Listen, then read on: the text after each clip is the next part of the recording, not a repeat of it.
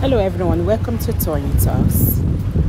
To all our beautiful subscribers, we say thank you so much for staying with us. And if you're new here, we are happy you find us. Please don't forget to like, subscribe, and hit on that notification button so that you will be notified for more upcoming videos. In the comment section, please note the regretful comment. Thank you for watching.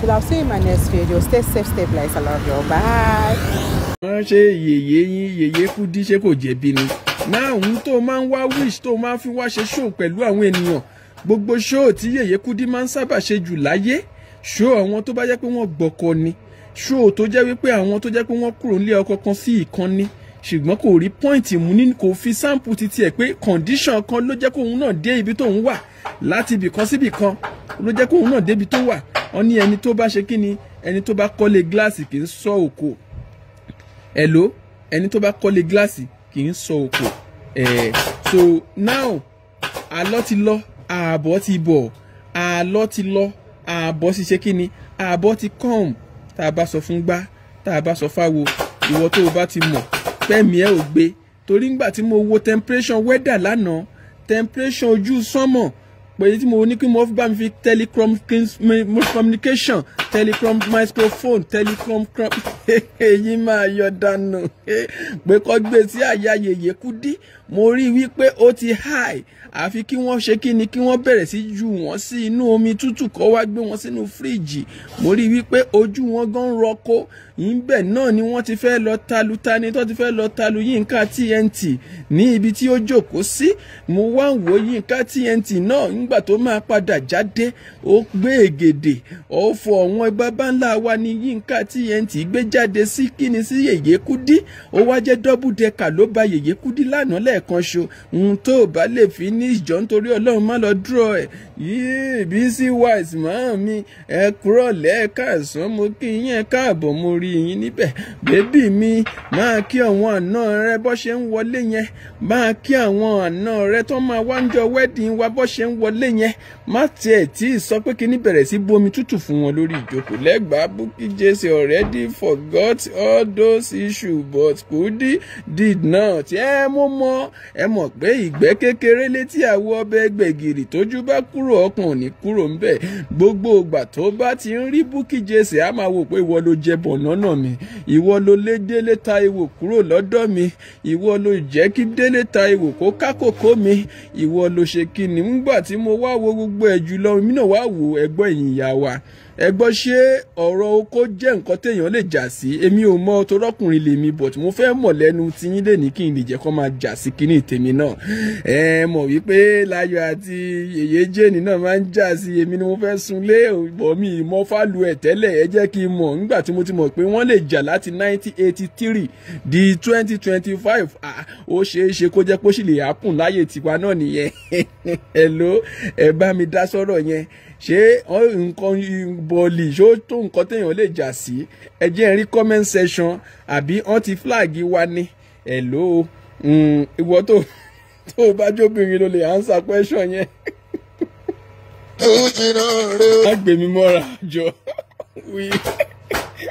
we are baby mi kí ló fa fighting ṣé nítorí mi wá súnlé ṣé nítorí mi wá súnlé Legba kí ni scores between them mọ́mí Bísí wise tí n bá wo in fact wọ́n ti gbé temperature higher wọ́n náà ti gbé sí àyà Mrs Yeyekudi wọ́n ní ṣe ni wọ́n mí lókè sílẹ̀ wọ́n ní ìṣe ni wọ́n mí lókè sílẹ̀ is like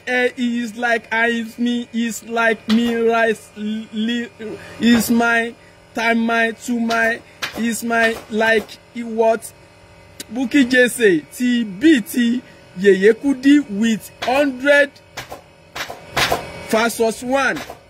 Bukky Jessy is like ó wà ní 7.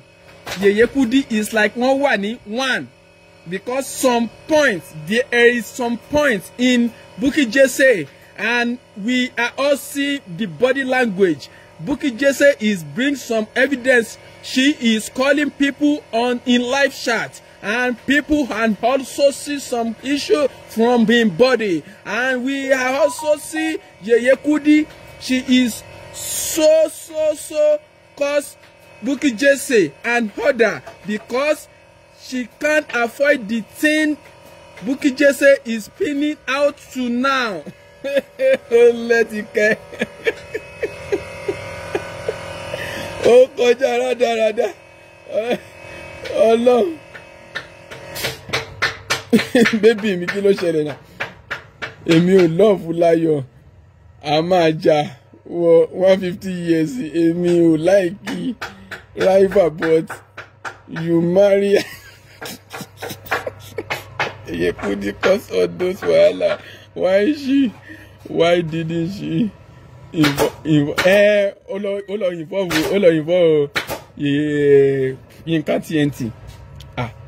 Nígbà tí sister Yinka TNT máa wá báyìí tepe ní tẹ̀bá ń gbọ́ dìde tógún nìdé tìjà nìdé nínú agbára kò wá èpè burúkú èpè àwọn bàbá wa tó jẹ́ pé àásán burúkú tí ń pé bọ́yìn sọ pé ń tá a bá sọ fọ́gbọ́n ń tí ohun tó bá sọ fún mi ìrandíran ní ìṣàwò ìrandíran ń tí àgbà tí kìnnì kan bá dá òun ló ṣàwòkè ń gbà gbogbo orú àwọn nǹkan bẹ́ẹ̀ yẹn òun ni Yinka TNT òun ló wá bẹ̀rẹ̀ sí là mọ́lẹ̀ lórí Facebook torí ọ̀rọ̀ yẹn pọ̀ gan ọ̀rọ̀ yẹn pọ̀ gan èmi náà dẹ̀ mọ̀ wípé èèyàn kan ò lè gba búlẹ̀tì yẹn ṣùgbọ́n kí ni ká wá fẹ́ sọ ẹ jẹ́ káwa náà wò ó ẹni tí ó bá ti lè gba búlẹ̀tì má máa sọ pé mi ò sí ní Facebook cracker ọ̀hún láàrin slang lásán ni ó sí ní Facebook crackers ṣùgbọ́n you can drag celebrity when you are calling people celebrity you don't know you also a celebrity you don't know you are also celebrity wetin Mercy Aigbe tó fi ṣe orí tí you are not fi use do head nǹkan kan náà ni ìkan náà ni kọ́hún ni ò wà òkè ni ò mà ṣúọ̀ ṣùgbọ́n tá a bá wo bébí mi ṣé ká tún sọ wípé bọ̀bọ̀ yẹn DKY ó tún fẹ́ wà láàrin àwọn middle mistress yìí ní ó tún fẹ́ ṣe ṣóun náà tún fẹ́ kọrin ni DKY ṣí ẹ gbá ó tún ṣí ẹ àwo. That is the question that we are asking DKY now. So, lè choose láàrin àwọn méjèèjì. You go one person platform to and you are telling the person, Yeyekudi, calm down. You can't talk what you want to talk to Yeyekudi. So now, Yeyekudi also tell you are halabosi. And also, kí lórúkọ sister yìí, òun náà tún sọ wípé DKY, what you are doing is not right. Òun náà gbogbo everybody ló ń rí ẹ. Ṣé omi ìwọ nìkan ṣo ló wà nínú odò ni? Ṣé ìwọ nìkan ṣo ló wà nínú omi ni? Ó ti lọ fáfá, wọ́n ti bó ó ti lọ fà. Wọ́n ti bó ó ti lọ fà. Ẹ fún mínísítà lórí péjì yìí, ẹ fún mínísítà lórí kọ́mẹ́dì yìí, ẹ fún mínísítà lórí pìrìsẹ́ńtà yìí, ká lè máa gbọ́ lórí wáyà yẹn. Hello. Tá a bá tún fẹ́ wá wo eléyìí láàrin wọn, tá a bá tún fẹ́ wò báyìí náà bákan náà sẹ́, àní tá a bá fẹ́ wò láàrin wọn, lóòótọ́ ni Bukky Jessy ni wọ́n ti ṣe kíni, ni wọ́n ti ń ṣe fàájì bọ̀ sípẹ̀, ni wọ́n ti ń bì happy, ni wọ́n ti ń bì sàbìsà fún àwọn ènìyàn. Ṣùgbọ́n ayé òun kí aláṣekù iṣẹ́ o, ayé òun ṣe kíni, ayé òun kí aláṣekù iṣẹ́. Now a ti rí mi ìwà lè sọ bí Bukky Jessy wá lè gbọ́ ìta ṣe ìkún wọn gbé kíní wọn jáde. Lóòótọ́ la mọ̀ wípé bí Bukky Jessy máa ń ṣe ọwọ́ kúdurú sáwọn èèyàn wọn máa ń tọrẹ. Ṣùgbọ́n ní ìgbà tí Yeyekudi máa gbé kíní ilé tiẹ̀ jáde àárí, ilé kan ò dẹ̀ kéré láyé tá a wà yìí torí owó kékeré gan ò ṣeé ṣe kíni, owó kékeré gan ò ṣeé ṣe fashion.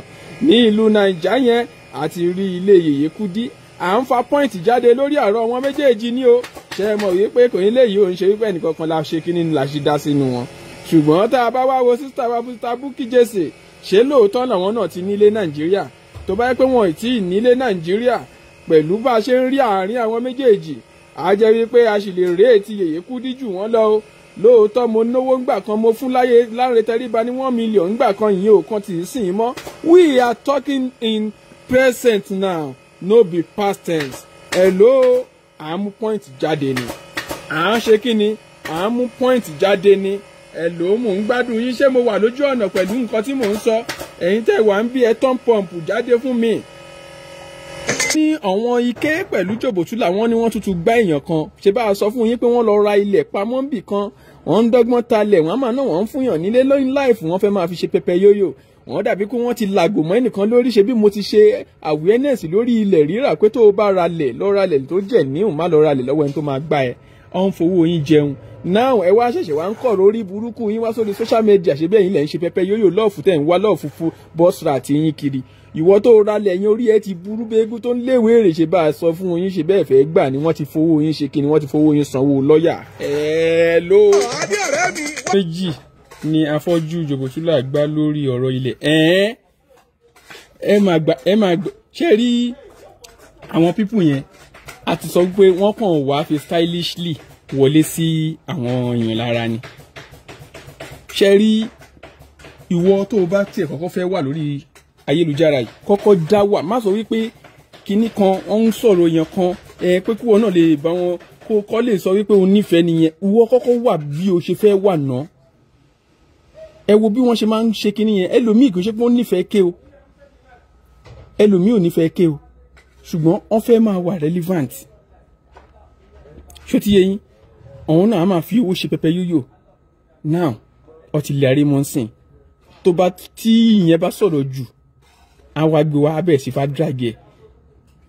ohun tó jẹ́ kó gbé irú àwọn yẹn wá ta náà ni wípé ìmí máa fẹ́ sánú wọn èyí tó bá lẹ̀ ti fẹ́ sá yẹn á ṣe kínní. jòbótúlà tó jẹ́ pé ibo ló ti rí owó lẹ̀ ibo ló ti rí owó lẹ̀ ẹ múlẹ̀ onílẹ̀ ẹ wá fi ń ṣe bí business bí ìgbà pé ẹ fẹ́ ṣe bí tòótọ́. àwọn tó ralẹ̀ ó lè jẹ́ bí wọ́n ń plot lẹ́nu àwọn yẹn rà ń sìn yó tí wọ́n fún wọn nílẹ̀ wọn o. ó lè jẹ́ bí wọ́n ń plot lọ́ra tí wọ́n fún wọn nílẹ̀ wọn o.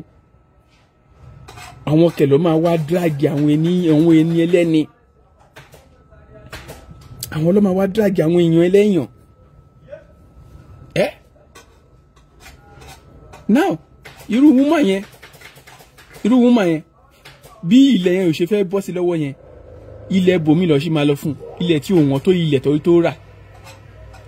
ẹ wá wò ó tó bá jẹ́ pé irú òun ni o irú ọ̀dọ̀ ẹlòmíì ni kéèsì wọn yẹn bọ́ sí á ti lọ wá bọ́ ṣe máa ní pé kẹ́ni yẹn wá bá wọn sọ̀rọ̀ kó wá sọ bó ti sáìdì ẹ̀ ṣe jẹ́ torí irú nǹkan tó wọn máa ń ṣe nìyẹn.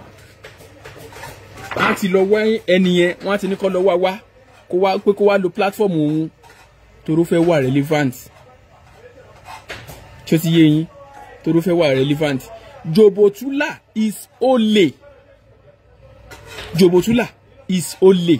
gbogbo ilẹ̀ rí bó ṣe rí lórí kan nìyí kò ń ṣe wípé bóyá àwọn èèyàn lè má da àwa náà àdá ń gbà kan even gan ọlọ́run ló ṣe ń tún àwa náà ṣe báyìí. ṣó ti yé yín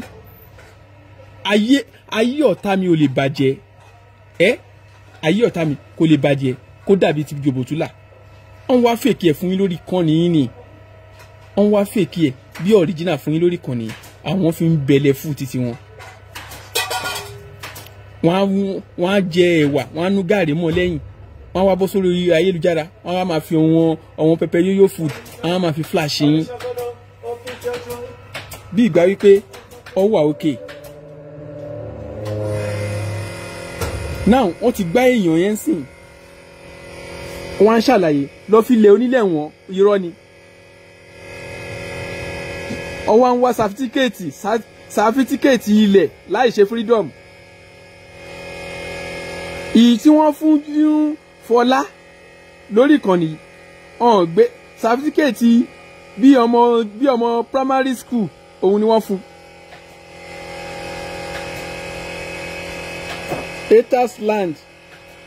Acres of land where did Jòbótúlà get such money? no ṣe rí àwọn ilẹ̀ kan wà náà ṣe rí àwọn ilẹ̀ kan wà bí agbẹ̀rígbẹ́ side yẹn o àwọn ibìkan lè wà lọ́nà jíjìn tó yẹ pé wọ́n máa bẹ̀rẹ̀ sí tà tó yẹ pé kò tí ì lajú àwọn bòmí wà tó yẹ pé wọ́n ì tí ì lajú ilẹ̀ tútù bóyá bí acres ó lè jẹ́ bí acres ó lè jẹ́ bí 700,000 àwọn ilẹ̀ bòmí ìṣìwà àbẹ̀tẹ́ pọ́n máa jìnnà kó tó lajú á sì tó bí 10 years. ṣé ti yé yín ó lè jẹ́ pé irú ilẹ̀ bẹ́ẹ̀ ló ń lọ tà fáwọn èèyàn ẹ̀wọ̀n kan máa kànfàsì èèyàn ni because ó mú àwọn èèyàn ẹ lọ ra ó mú àwọn èèyàn lọ sí orí ilẹ̀ yẹn ó mú àwọn èèyàn lọ sórí ilẹ̀ yẹn so báwo ló ṣe máa mọ ilẹ̀ because ìgbà tó bá wà ń bẹ̀ ó lè ṣe fídíò tó bá pọ̀ nìkan ló wà ń bẹ̀ ilẹ̀ tá fẹ́ tà léléyìí o ilẹ̀ tá fẹ́ ṣe kíní léléyìí o àwọn yẹn ò débẹ̀ wàá mú wọn lọ sí orí ilẹ̀ ńsìn lọ́nà ò lọ fún orí ilẹ̀ wọ̀n. Ṣé ti yé yín? So tálómi bá sọ pé òun ra étà sí ilẹ̀ òun ra éka sí ilẹ̀ ká máa sọ kó máa kúnná ilẹ̀ míì wà sẹ́ pé wọn ì tí ì lajú àá máa sọ kó máa from the land he said he gave the lady but he want the lady pay 30,000 fún kíni wọ́n ti ta ilẹ̀ òṣì owó ti kú àṣọ ṣe bá sọ fún yín lórí ọ̀rọ̀ ilé Fọlá lè ti máa bá mọ ìwà àwọn pípù yìí lórí ọ̀rọ̀ ilé Fọlá ìwé tó gbé fún bọ́wọ̀n ṣe fẹ́ máa ṣe sáfítíkẹ́ẹ̀tì wọn nìyẹn o a tún gbé lógò kíní lé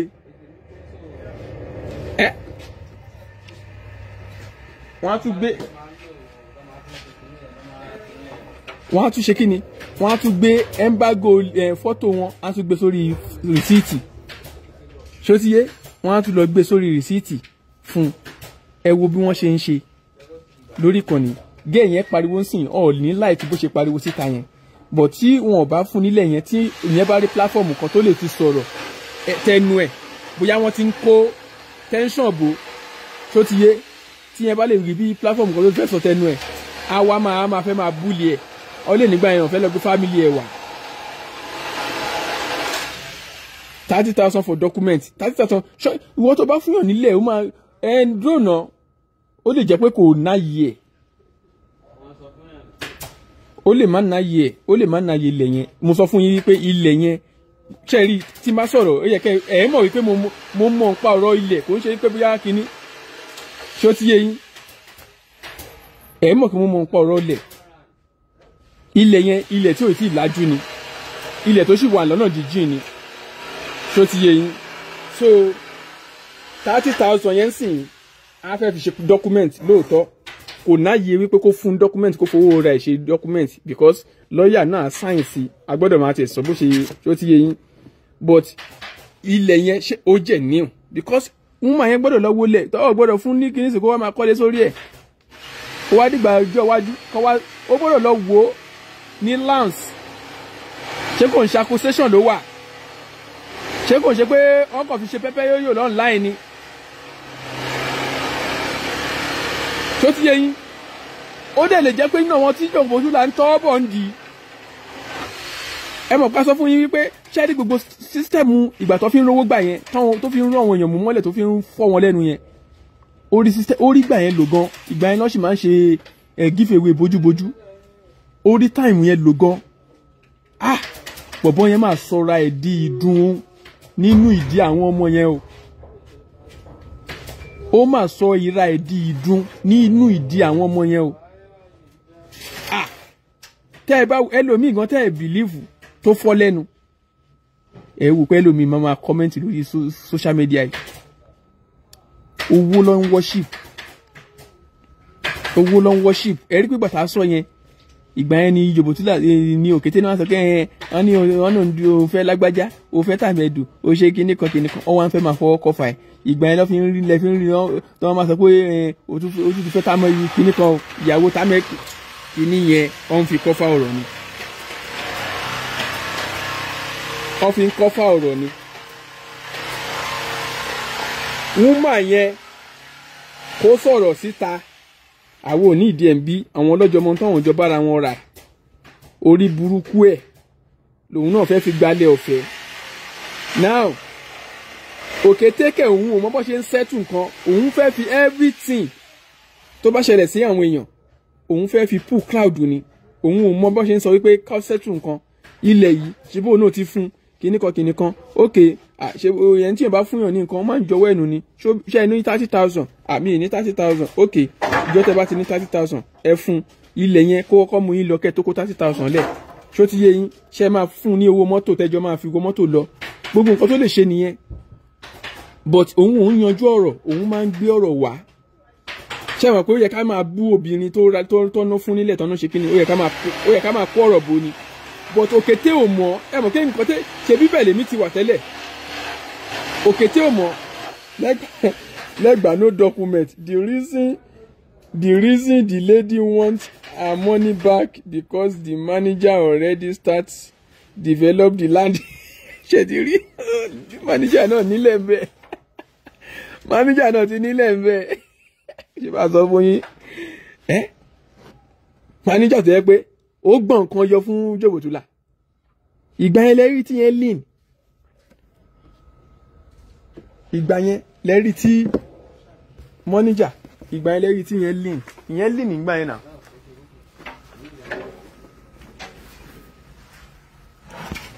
ìgbà yẹn lẹ́rìí tí yẹn lean gan tí ó ti yẹ yín kò sí bí wọ́n ṣe lè lè hide ẹ̀ títí kẹ́yìn èèyàn má mọ̀ wọn ò lè hide ẹ̀ títí kẹ́yìn èèyàn má mọ̀.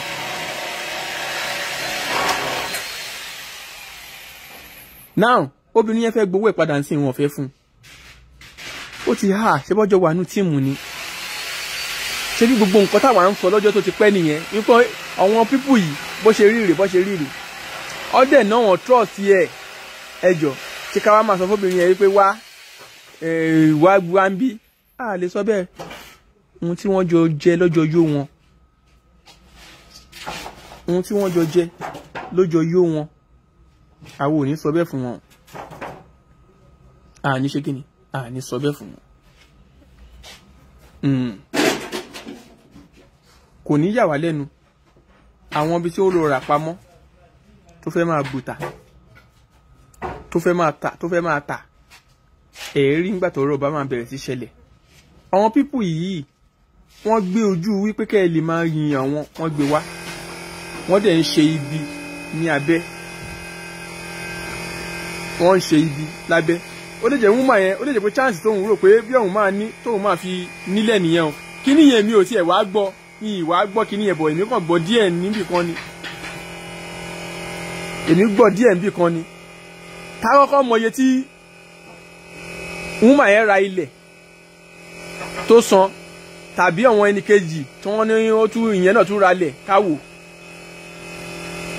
fi wá mọ iye tí ilẹ̀ ibi tí wọ́n fẹ́ ṣe kí ni tó fi mọ̀ bó ṣe tó jòbótúlẹ̀ ò ní nǹkan tó fẹ́ lórí ìkànnì yìí mo sọ fún yín kò ní ìdí èèyàn tó wà ní Nàìjíríà kò ní ìdí èèyàn tó wà ní Nàìjíríà ọjọ́ to rivalism àwọn ló tiẹ̀ mọ̀ àwọn ló mọ̀ owó tó bá mọ̀ tó bá bẹ́ sí wá jìyà ni owó tó bá ọkàn máa fojoojúmọ́ pariwo ìbí bẹ́ẹ̀ tí ń rí báyìí ẹ̀ tí rí pé nígbà kan lọ́nà wọn ń ta African food ìjọ òde ti gbọ́ kọ́ ní sọ pé African food kan wà mí kan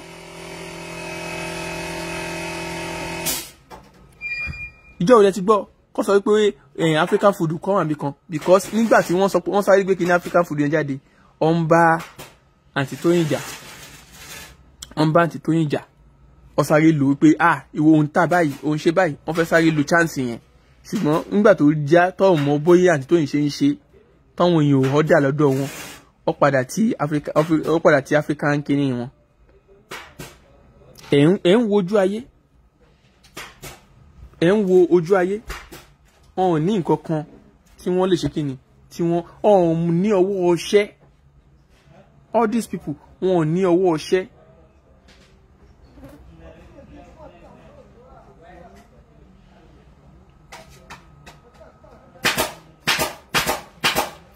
wọn ò ṣe kíni wọn ò ní ọwọ́ ọṣẹ́ gẹ́yìn sìn kẹ́ ẹni tó kówó lẹ́sìn tó nù ra lẹ́sìn bóyá ó máa sunkún ni because ọmọ máa ti máa threaten ni ẹ̀ bọ́wọ̀n ṣe ń ṣe nìyẹn wọ́n á ti máa ṣe kí ni wọ́n á ti máa threaten ẹ̀ but anyway ọmọ àjọ láwọ̀ wọn àjọ fomi lónìí ẹ̀yin èèyàn mi mo ní kí wọ́n bá yín ṣeré díẹ̀ ni bébì mi báwo ni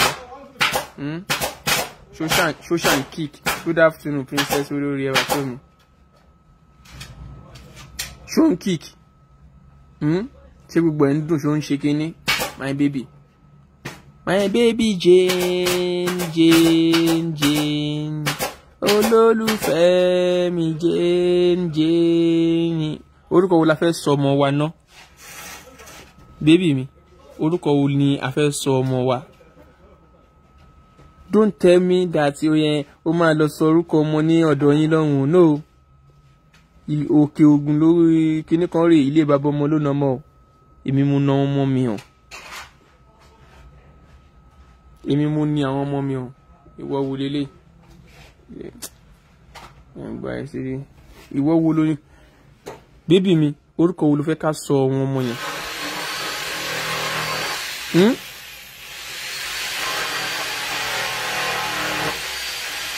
Láyọ̀, mo ti rẹ́ Láyọ̀ tẹ́ ẹ̀. Mo rẹ́ Láyọ̀ tẹ́ wà ní ilé. Ó wà nílé, mo wá síbi iṣẹ́. Jane náà fẹ́ lọ sí ọ̀dọ̀ yín lọ mi. Ó náà fẹ́ lọ sọ́dọ̀ yín lọ mi. Ibẹ̀ ló wà. Ó wà lọ́dọ̀ families ẹ̀. So mi dẹ̀ fẹ́ dà láàmú ẹ mọ̀. Ó gbọ́dọ̀ máa walk around kí ọmọ lè jọ mí. Kọ́mọ lè jọ mí. Your baby is yes, baby is kicking. Yes. My baby. Thank you, my baby. Like kò ń fi kissing ṣe rí. Gbogbo ẹnu mi ti fẹ́ gùn tán. Ibi ká kìsì ó ti fẹ́ gbogbo ẹnu mi ògùn tẹ́lẹ̀, ẹnu mi ti wá fẹ́ di ẹnu gùn. Yeye Jane is giving you closing marking. Baby mi, ó ń fún mi close marking gidi. Lè rí kẹ́ má like ẹ̀ náà. Lè rí àti gbé kámẹ́rà kó tó di pé a ṣẹ̀ṣẹ̀ wà tó sí ara wa. In fact, títí èmi àti ẹ̀gbọ́n ju ti Ike àti Kabiru lọ. Hello? Ó ju ti Kabiru àti Ike lọ. But òun ò sọ fún mi pé kémi bọ́ pátá o. Baby mi àbí báwo láyé ṣe títí wá. She is jealousy. Ara ẹ̀ ti ń gbóná jù.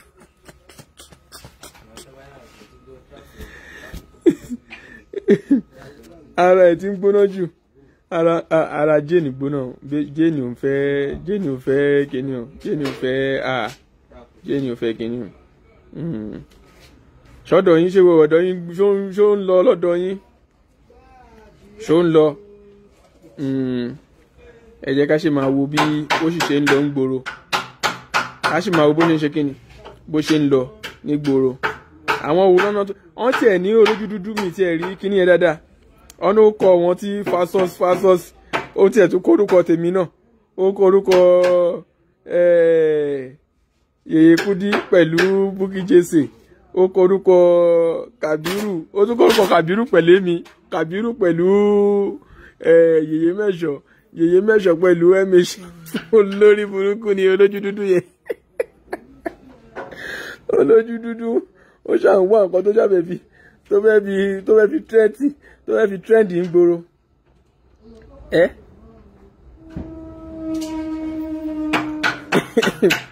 Thank you jàre àǹtí mi.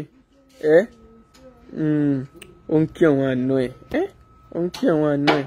Ọmọ yìí ó mú àpọ́nlé ọkọ ṣe. Jane, mo fẹ́ try láti ní American oral English. But me, mo ṣe wá sí kọ́ mi ṣá. You know, if I want to come out in the evening, I want to eat eba with ọbẹ̀ irú. You know, how to collaborate it together. You know how I miss myself together. You will do it like you are doing before, and I'm assure you when eat finished today, I'm gonna stay home like 2 or 3 days. You know as I do. Ọ̀dọ̀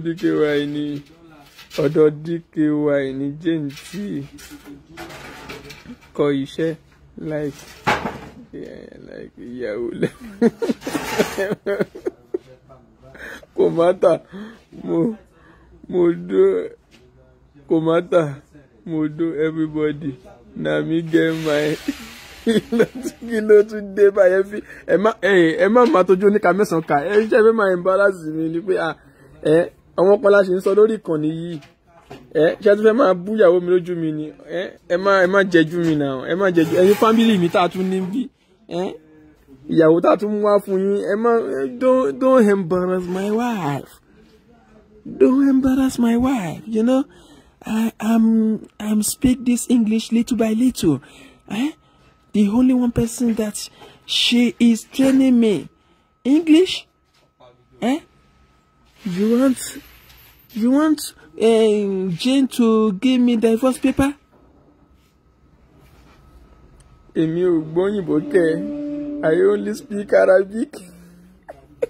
Oda, Shijo. Yeye Jane. Oya Jijo. You say you hear Arabic. Okay, Jijo.